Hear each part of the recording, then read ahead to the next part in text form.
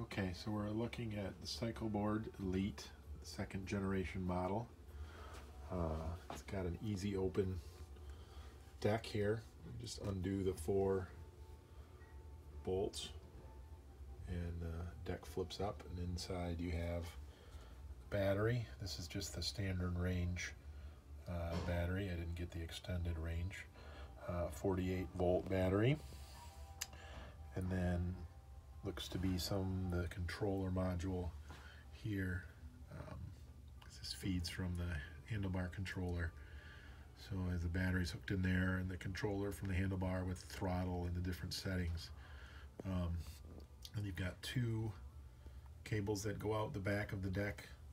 One here one is the brake, the disc brake, and then the rear that goes straight through and up the handle to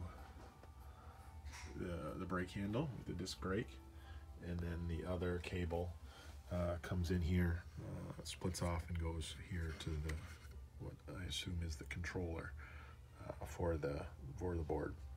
And then from the controller it comes out here. Looks like there's a connector, and then it goes out to the hub motor on the rear wheel. So, and then as you can see too, I installed one rear light.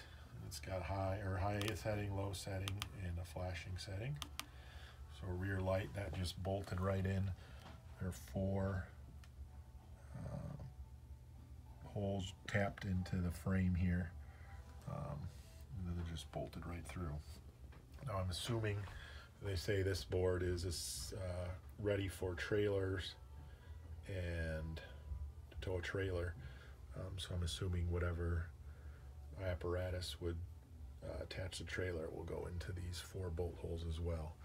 So again, not sure what all of them are for, but the brake light went right in there.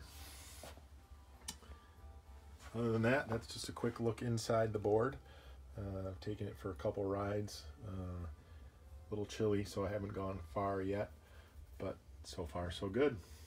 Talk to you soon.